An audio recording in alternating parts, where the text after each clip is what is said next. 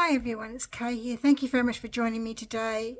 I'm going to show you my revamped retro cookbook journal because I think it was a bit too big before, and I think it might have put some people off from buying it. So I've taken it apart, made it smaller, and I've created a different spine on the back here with this gorgeous, really pink lace, and on top of the rickrack. And added some more flowers and a bit of bling on the side here.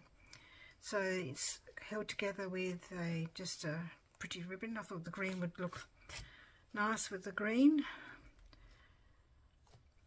And it's 9 inches that way, 7 inches that way, and it's got 13 double pages. It's got 26 double pages in the two signatures.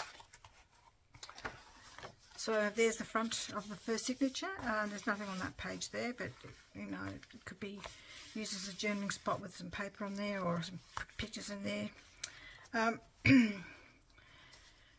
added some rickrack on the side here.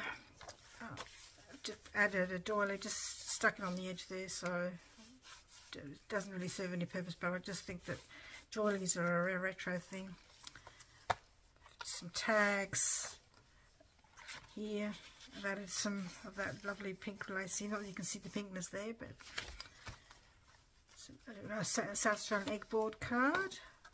I made the tuck spot out of a beautiful glass plate with some, I don't know if they're jam tarts, or I think they might be jam tarts, apricot jam maybe. A little tuck spot there with just the edge of a not an edge, a corner of an envelope that matches the writing paper here. This is just a little flip like that because it matches the little flip on the other side. Because I had this apple came from the book. It was called the Women's Weekly Retro Cookbook. So this was in the book. So I cut it out and made into a little flip. I think those make us a little bit different. Tag here and this little, and I added some what's the word? Rub-ons. And I've just got an old Kent Road Monopoly card there, bit of a sticker there, and there's the envelope there to create a pocket, and in the envelope it's got this little thing here that I made, and there's a video of that, how I made that, and it's got some things inside, but I'm not going to show what's inside because it'll be a bit of a surprise. A retro greeting card, but it can be taken out and used as a whole writing spot. Do you know, I tie my journals in, and who knew, well I didn't know, that it's actually called Madura style, which I didn't know. I didn't realise I had a name, so there you go. So my journals are Madura style because I always tie them in from an old sewing pattern. And this is, I'll just come out, this is just one of those pocket holder with a slide pocket here. I love that. I love that. I love those slide pockets. I really do. And a little pocket at the front with some, just the word fresh. Sorry, it's glary. Which can be used in the journal. So that's just in the little pocket there. Excuse me. Sorry. Since I start talking, my voice has got a tickle. Sorry. Excuse me. Just a little tuck spot there with a journaling card. I like the little white flower on that. And I've sewn a lot of these with my dinky sewing machine, because it's a dinky sewing machine. Sort of still getting used to it, and as you can, it's not, my sewing isn't all that perfect, but isn't it junk journals not supposed to be perfect? So this is the story of the little child lady, because it's the back of the story here with the about the seeds, about the cat and the seeds, because I thought seeds were sort of like to do with cooking. The Victoria sandwich was a very old kind of recipe. My mum used to make Victoria sandwiches all the time, cakes. I used to make them when I first got married, but I don't make cakes very much anymore. Tag, just a little tuck spot there. Do you call these tuck spots? Because not a belly band. Not much on a lot of them are not decorated because they leave lots of space for photographs or recipes or writing, you know, like, or writing down your parents' memories. It's a little calendar here on the back of a sewing card.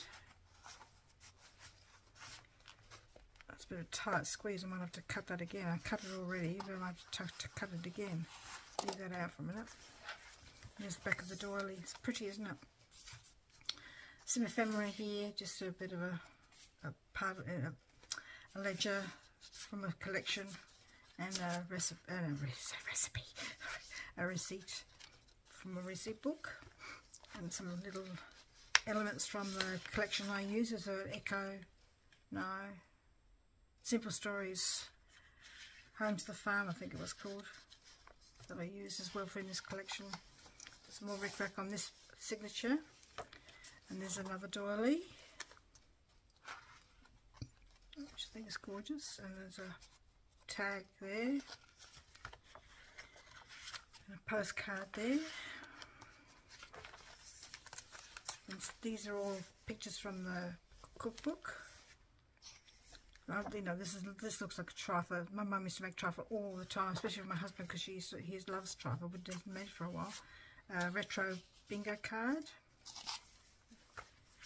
and a retro recipe card in there too, in the back end of that beautiful glass dish with the tarts. Another one of those retro cards, another pattern, and oh, did I show you the first one? That's a chicken card. What's in the first one? Yeah, it's the farm animals.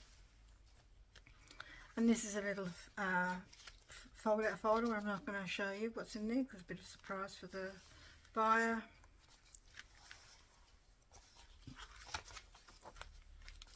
This is the back end of that card.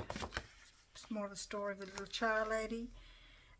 Some little elements in there in the envelope, and a really sort of retro looking tag there. Got that in a junk journal pack from Believe Cottage Craft. I'll put the link below Australian company. Little Tim Holtz ephemera holder. I've got some ephemera in here, tags, and it's just tying the string. I didn't sew these tags because they're too tiny, and some retro pictures from a book that I had. So there's just a whole pack of things in there. And there's a folder here with some that I made use from sewing pattern. Thank you to Beck of Beccarelli's books, and I'll put her link below too, and check her channel out. And she sent me some things, and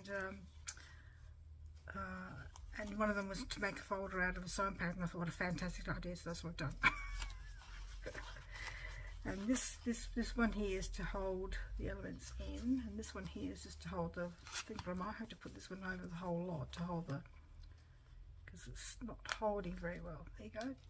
Two clips on there, one with pink and one with blue tassels. And some retro recipes there, and some. This is a pay envelope from something I picked up in a second-hand shop from 1948, so that's in there too. There's nothing in that envelope because it's very fragile. So, and this is a building society book thing, and there's the doily again, back of the signature, and there's two journaling spots here with the cards, the iced fancies and the ladybird cake. I just put them in there because I thought they were fun. And that's all. That's my journal, and that's the cooking journal, and I really hope that you like it. But I'm going to sign it because I was watching Gail Acastanelli, and she said sign your journals. And I put my name, my business name on there, Papercraft with K, but not a signature, so I'll do that too. Thank you very much for joining me today, and we'll see you again next time. Thank you. Bye-bye.